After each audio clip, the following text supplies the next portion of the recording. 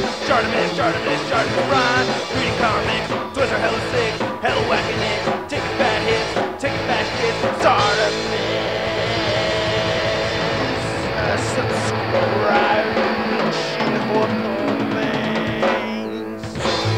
Extra busty over there. Hey, what's up you guys? Artemis Prime here doing another Mecha Workshop action figure review on the Armaraurders Cam Custom EFJAT47FG Bellerophon. This is actually the very first edition production run. I did review a review sample a while ago, so if you're trying to pick one of these up, you can finally do so at Big and Even. Big.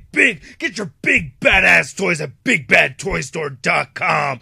Click the link in the description below. Now we get some great looking packaging. I love this artwork. It just looks absolutely stunning. I love this matte finish over here, and then you get this gloss finish right there for the mech. At the bottom you can see in the gold foil it says first edition exclusive contents, first production run. On the side we get this silver foil right there on the side. We get some images of Bellerophon. Then on the back over here there's all kinds of stuff to read up on the figures themselves along with the characters and all that. So if you want to read that, go ahead and pause it now. It also shows all the contents that are inside. And then on this side right over here you can see another foil image of Bellerophon. Then on the top it just says Armaraurders Cam Custom. On the bottom you can see all the people responsible for creating this wonderful piece. And then you can actually lift this cover off and plop right there. And you can see Bellerophon inside, nicely packaged with all kinds of plastic wrap around him and bubble wrap in there. There's all kinds of cool names for all the weapons, so you can check out all the names and all that stuff right there. I love to have all these details worked out, really cool. Then on the back you get this nice art piece right here from Don Figueroa, looking very, very beautiful. I really like that a lot. And then you can actually flip this up over here, and then you get this awesome splash page of the Armaraurders, and that is just super cool, man. I love that. That is so beast. Anyway, let's see how this looks compared to the review sample and crack this thing open. And here's Bellerophon out of the packaging. Once again, an amazing figure. I'm not going to go over all the articulation and not going to get into all the details because I've reviewed this figure once already, and there's not too many differences between this guy right here and the test sample, especially with the paint and the deco.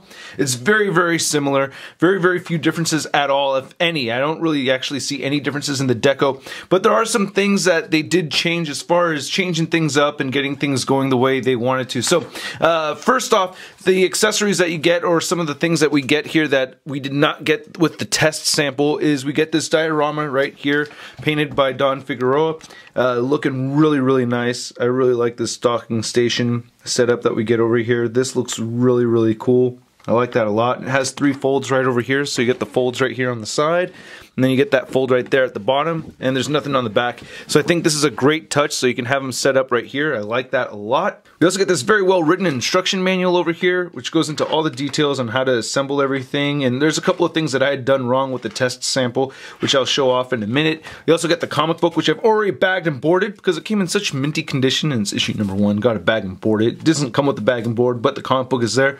Great artwork. And then looking right here, we get the motion comic, which comes on a DVD, which I think is great. And John 3.0, aka Honest Trailer voice guy, he did the voice for Cam's father in this one. So yeah, John 3.0. Awesome work over here. Now looking at the docking station over here, which I still like very much, plastic quality is equally as good as it was on the test version, and the deco and everything is all the same on this, but a couple of little differences is, first off, on mine, in my review I had actually put these wrong. The ladder is supposed to be on the outside instead of facing the inside. I do find that shifting these up and down over here is a little bit more strenuous than I remember it being on the test one, so that's just a little unfortunate, but it doesn't bother me so much because you can still detach right over here and then just move these out of the way. They did fix this joint right here. This used to come off very easily on the other version, but now you can plug this in and it doesn't nearly pop off nearly as much. And you can just plug that right in there in its culito, and it does not come apart nearly as much as the other version did, so that's very cool. I like that a lot. You can see it holds them up very well. There's a lot of die cast in this figure, so there's a lot of weight to them, and I think that works out great. One thing I had mentioned before was with this clear stand for the pilot that it would come apart very easily.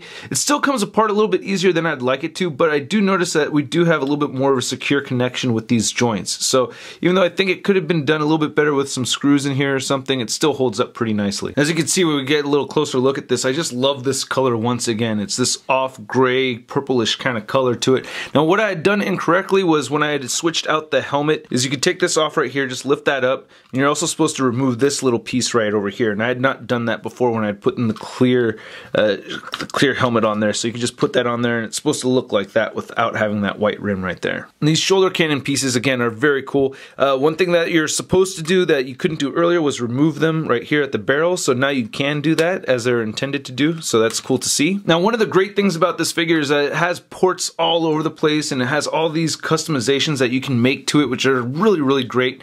And one thing that you couldn't do earlier was the bicep port was not working, and as you can see, as I put one of these blade pieces in here, you can plug into that bicep port now, which you couldn't do before. Now, one thing I didn't realize about this figure that you could do, which I think is really neat, is that you can show, well, I didn't know that you could put the pilot right in there, and that is awesome how he fits in there. And he's not totally pushed in all the way, but I like that you can still get everything to close and work well. But what I didn't realize beforehand is that there's actual weapon storage for his two guns back here. So you can put his weapons in the back, and you can put the figure in there. And you just have to make sure that you don't have anything in the way. Make sure he's tucked in there back far enough. Come on now. Yeah, just need a little bit of grace, and then you can close that up and put that right back in. And then going back to these blades over here, they still connect properly and everything, and all of these came out looking very clean. On the test sample, I had one or two of them that were a little bit bent, but these all came out looking very sharp and pristine. And that's one thing that you need to be warned about. Still, they are pretty sharp. Now, I'm not sure if I had mentioned this in the other review. I don't think I did, but you can actually store these guys right over here on his hips. And that looks pretty good. You could actually take these off. It's actually supposed to be done with the blades off, and then when he's holding it, you know, the blades come out. But I think that's cool that you could store them here. Now, for the most part, I think that articulation was improved upon on this figure. I had complained before about the legs feeling very loose and the ankle joint being a little bit loose, but this is a lot better. And I did mention before that the knee pads would pop off easily. I don't have that problem anymore. The knee pads aren't popping off on me. Now, one thing though that is unfortunate is that this left shoulder is loose on mine. So you may want to look out for that or be careful with that. It may just be this particular figure, but the right shoulder right here is just holding up fine. But yeah, this one is a bit loose. Now to measure this guy once again, Bellerophon standing to the top of his head at about 9.5 inches tall, to the top of those shoulder cannons about 10.5. And then here's our retail Bellerophon next to the test sample that was sent to me months ago. And you can see that they're practically the same thing. I mean, the lighting on these is just a little bit different. I mean, if anything, I guess this guy might be a little bit darker in paint, but I mean, really, they look exactly the same to me. And if I just move this light around, they look the same. So, I don't know. What do you think? And for my patrons that contribute $20 or more, I will be giving this guy away. You will automatically be entered into a lottery to win this figure over here. And then here's Bellerophon next to the Marvel Legends Big Time Letdown Spider-Man. Ooh, green blades. Yoink! That's my favorite color. So, how do you work this thing? I've had worse.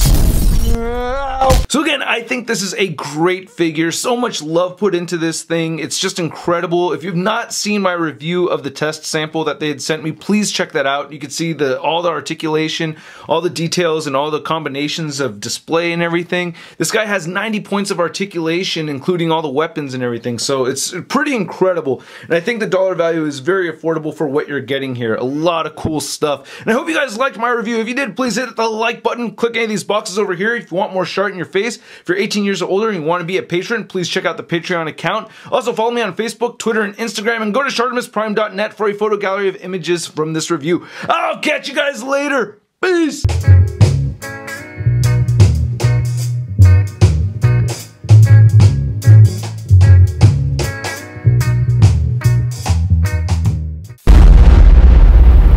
That's crispy. Action figure review on the